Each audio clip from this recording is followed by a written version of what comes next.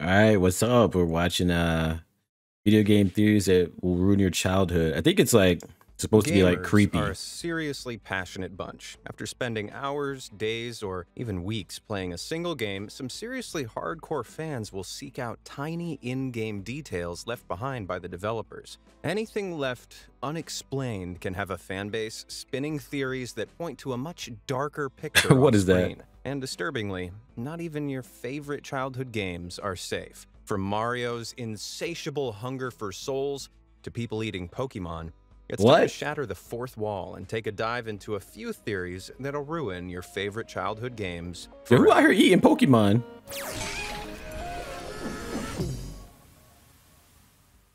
Freaky Fall Guys. When the platform battle royale game Fall Guys was released in 2020, the gaming world quickly fell in love with the battling beans. They raced through a glorified mini golf course, knocking out competitors as they go, all while dressed in a wonderful wardrobe of costumes. But some players noticed that the costumes didn't fit the way they expected. This one, for example, revealed the slim shape of the bean's head through the face opening. Now, most people assume the bodies of these beans fill out their suits, but this indicated that they're actually more stick-like. With that in mind, fans started to wonder what was really going on underneath the onesies. Are Fall Guys squishy, stick-like beings that can stretch out of their suits at will? Oh, Or maybe the bulk is made up of extra body parts so that they can crawl out of their face holes like true-to-life nightmares. Ugh. bro, who's thinking of this Horrifying weird as stuff? that was, it turns out that what actually lies beneath the suit is much worse than any fan could have imagined. To one-up the community, the game's senior artist mocked up this flesh-crawling interior Oh view my of a God. classic bean. This is not okay. This needs to stop now. The head is suspiciously human, but the neck, legs, The and memes. torso are so distorted, it's hard to tell where the humanity ends and where the nightmare begins. Nothing about it makes sense. I mean, how does that bent spine support all its weight? How do its hips move without sockets? How does its mouth work inside its body? And don't get me started on those eye stalks. To make it worse, they also confirmed that the beans are all about 6 feet tall. Oh, don't I know remember about you, that. but I miss 15 seconds ago when I didn't know this man-sized monstrosity existed. Oh my If you want God. to take your mind off of what you just saw, try doing something unrelated real quick. Oh, I know. You can hit the like and subscribe buttons down below. That's much better. A set of nice, safe, normal buttons that don't look like they're growing out of stalks. I respect Oh, it. no, now I can't unsee that either. Let's just move on, shall we? Peak anatomy. In 2020, a year where a worldwide pandemic left a lot of I just want to point out this is supposed to be video game theories that are ruin your childhood, and so far we haven't seen any games that are like actually from most people in here's probably childhood unless you're like super young. So maybe I don't know. Maybe this video is made for like younger people. I thought it was gonna be like older game. Maybe it gets older and older as we go through. We'll see. people craving social interaction, one game rose into the limelight. Not because it connected people, but because it let them kill each other. In space. This is Among Us, a social deduction game released in 2018, where each player completes tasks on a spaceship through their brightly colored astronaut avatar. However, there's an imposter among us. Well, them, who kills off crewmates before the tasks are complete. As they fall to the ground, though, their bodies expose a single bone at their core. This brilliantly bizarre anatomical feature has led some fans to theorize that these aren't human astronauts. Instead, they're alien creatures that contain just one long bone, like a sentient leg of ham.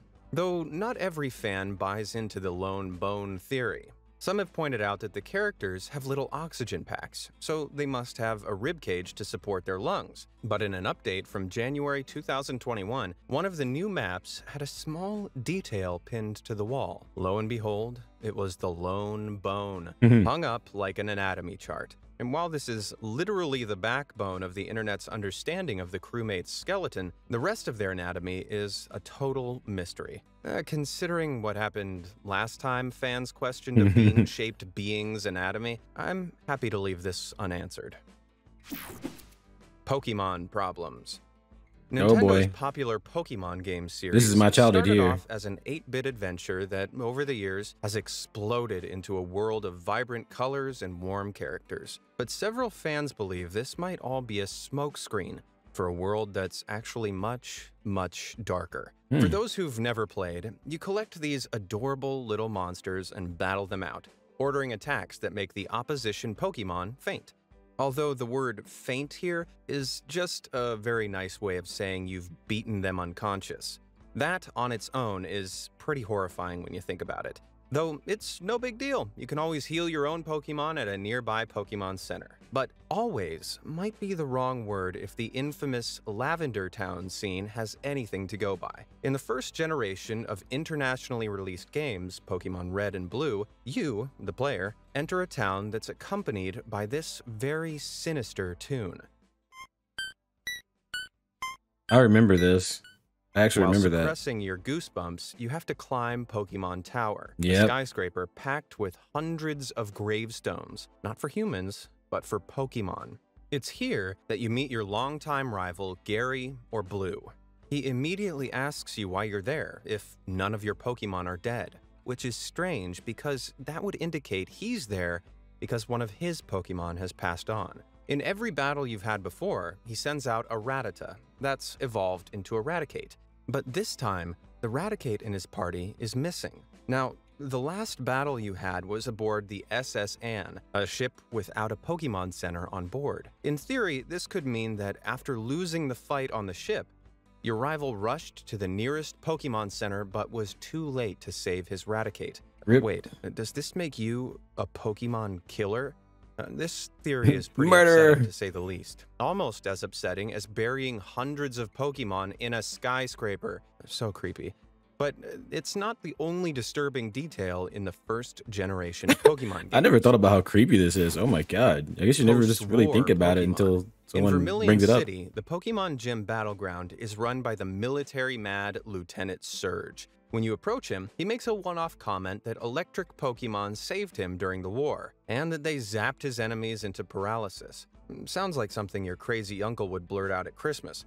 But hold up, this means that Pokemon were once used True. as weapons in an actual war, and Lieutenant Surge is only middle-aged, if his hairdo and high-waist trousers are anything to go by, so it must have been a fairly recent war at that. This would indicate that the Pokemon games are set in a post-war world, where the Kanto region suffered a huge number of casualties. It'd go a long way to explaining why there's so many Pokemon centers and a lack of older male characters throughout the game. This might be why your character only has a mother and no father, and why there's no mention of your rival's parents at any point in the game. In order to wipe out an entire generation of adult Pokemon users, the theory follows that this war must have been huge, although it's unclear who the enemy was. Another region, perhaps? Maybe an untamable legendary Pokemon? And while Nintendo has kept quiet about this mysterious conflict, I wonder if they've got plans to release a game that'll let you play as part of the Pokemon War. I mean, how cool would a Pokemon Maybe. crossover with games like Call of Duty or Battlefield be?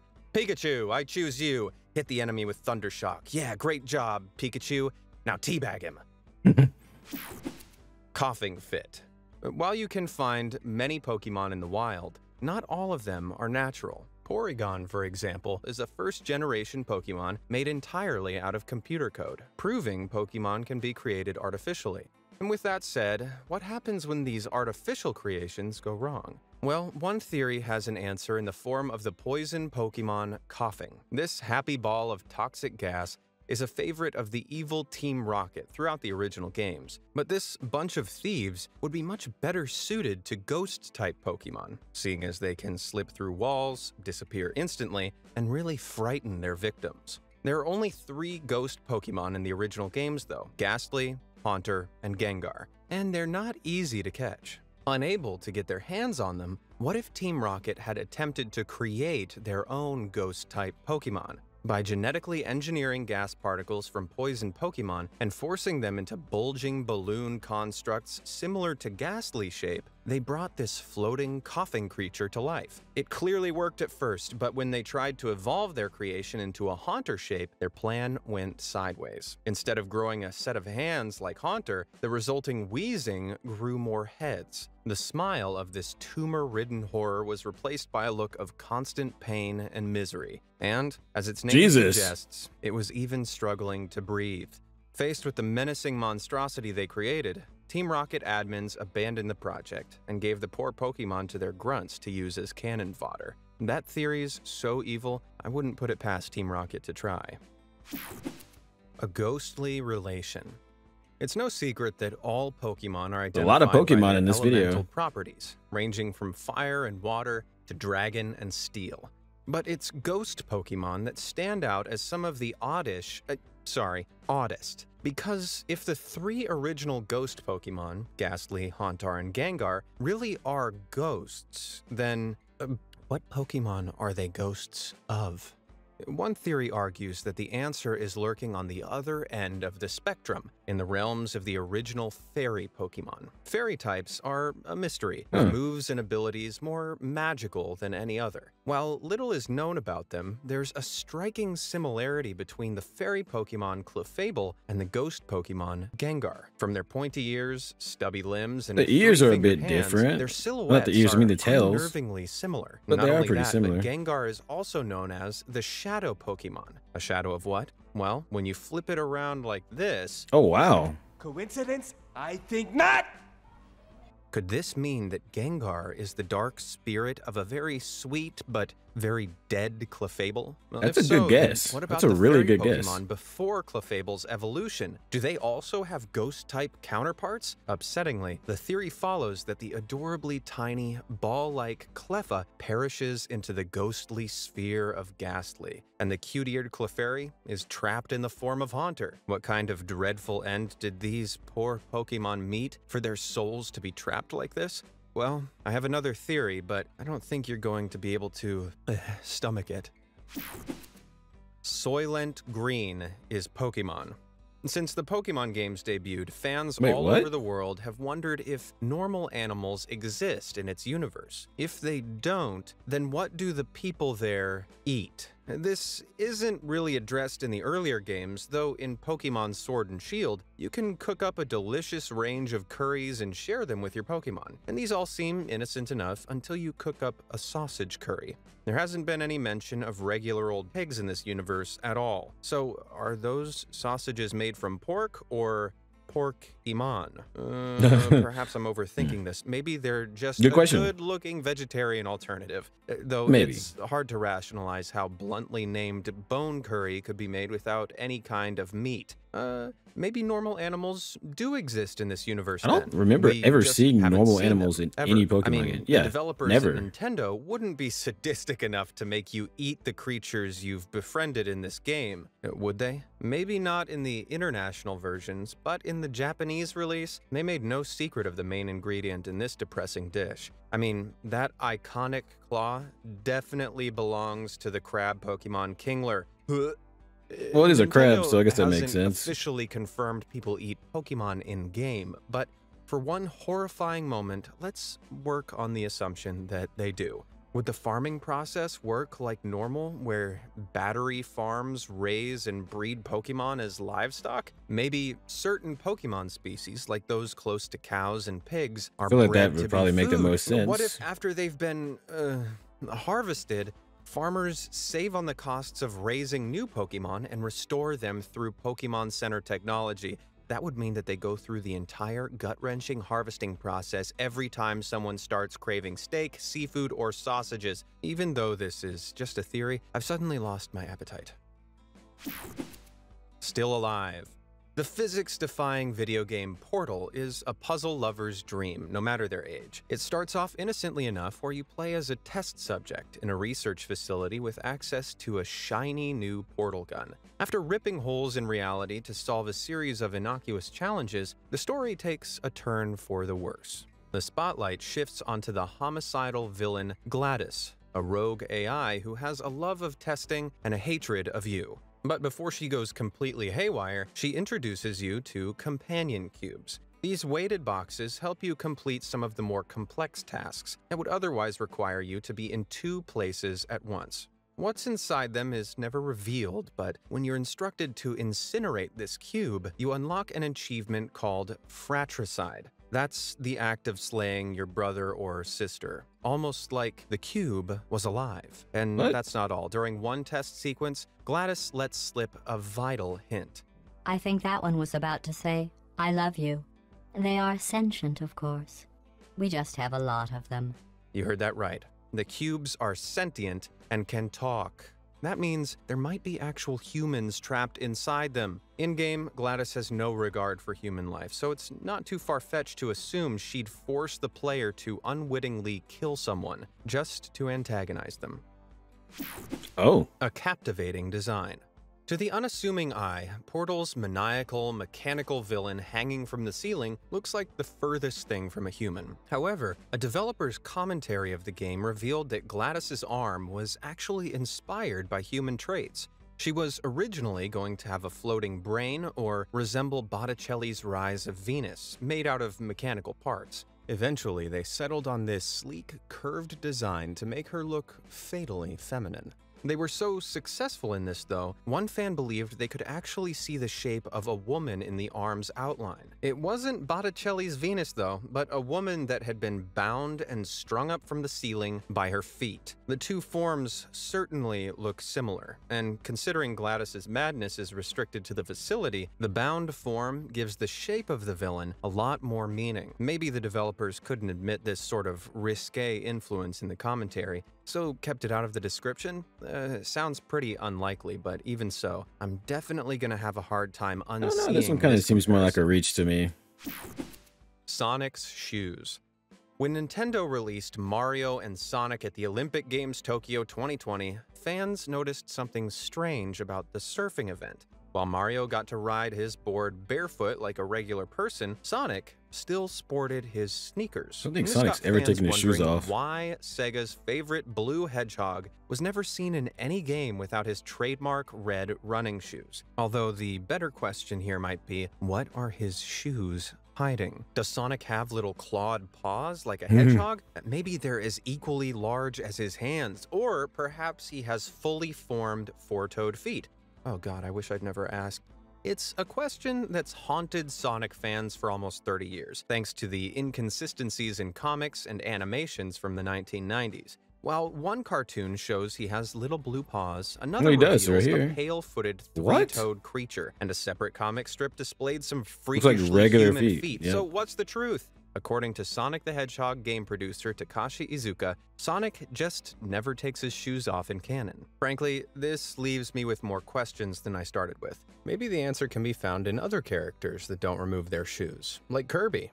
This cute little pink blob is a Nintendo creation who sports similar red shoes to Sonic. But just like Sonic, Kirby's creator refuses to divulge what his feet look like beneath. Well, some believe they're smooth pink blobs like his arms, others Probably. theorize that to be able to run and walk as he does, there are five-toed feet hidden Oh my beneath. god. Does anyone have any bleach? I don't need it for my eyes. Yeah, I wish I could. I want to Kirby's unsee that. Secret.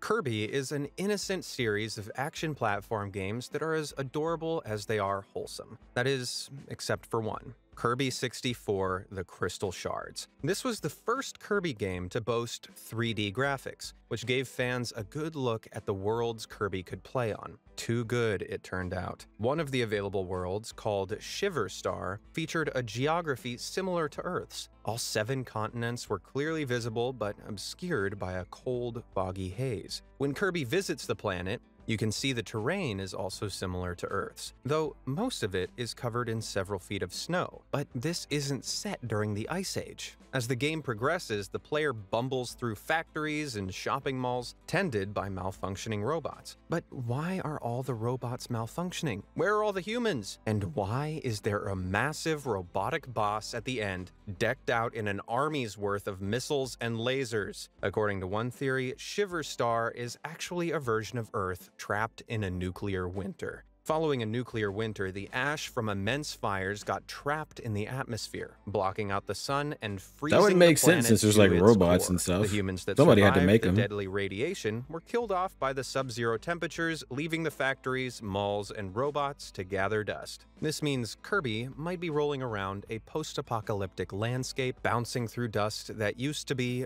billions of people. And I thought his feet were bad. Malevolent Mario. Malevolent Unless Mario. you've been living under a rock, you probably know the story of this red-capped, mustachioed plumber. In Super Mario World, Mario has to save Princess Peach from Bowser, the evil king of the Koopa, who rules over the Mushroom Kingdom. Along the way, different items lend Mario the power to smash through Bowser's minions. But as heroic as he appears, the Fire Flower power-up has sparked a fan theory that's hard to ignore. Unlike other attacks, hitting an enemy with a fireball produces a coin. Now, why would burning an enemy to a crisp reward you with money? Well, this theory claims that the coins aren't made of gold, but of souls. Like an 8-bit cremation, burning up the bodies releases the souls, whereas bopping or crushing a minion doesn't destroy the vessel completely. And what's more, collecting 100 of these soul coins grants Mario an extra life, like a soulless exchange for immortality. But if that's all true, why are there so many coins concealed in bricks and blocks? Well, in the original Super Mario Bros. Instruction manual, it says that the peace-loving mushroom people, like the character Toad, were turned to stones and bricks by the Koopa. Wow. So by headbutting the bricks, you could be shattering one of Toad's cousins and claiming your soul for yourself. Anyone else Did not feel know super that. guilty all of a sudden? Behind Oh my the god, Mask. look at Link. Majora's Mask is one of the bleakest games in the iconic Legend of Zelda series, but there's a chance it's much darker than anyone first thought. In the game, our protagonist Link discovers he's lost his friend Navi. His quest to find her becomes so troubled that one popular fan theory claims the game actually guides Link and the player through the 5 stages of grief. These are denial, anger, bargaining, depression, and acceptance. Clocktown represents denial, where despite the menacing moon threatening to end the world, hated that moon. the townsfolk continue to plan their upcoming festival. And then there's the Deku King, representing anger, who's blinded by rage at the disappearance of his daughter. After that, even though Darmani is dead and has become a ghost, he embodies bargaining by trying to strike a deal to return to the land of the living. Then, maybe saddest of all, Lulu speechlessly displays depression after losing her eggs. And finally, Link's acceptance culminates in his ascension through the Stone Temple, where he literally becomes enlightened through his discovery of the light arrows. It almost makes you feel bad for enjoying the game. With representation of grief packed into every pixel, other theories have pointed out that Link might not be grieving over Navi, but is actually struggling to accept his own death. At the beginning of the game, Link chases the elusive Skull Kid and falls down a deep hole, accompanied by an impossible stream of visions before landing unharmed. He at the could be bottom. dead. But one He could be fan dead. pointed out, there's no way he could have survived such a long fall, let alone land without a scratch. The rest of the game serves as a quest for him to come to terms with his own deadly demise before his man. soul passes on to the afterlife. And that's pretty heartbreaking. Dungeon Disaster.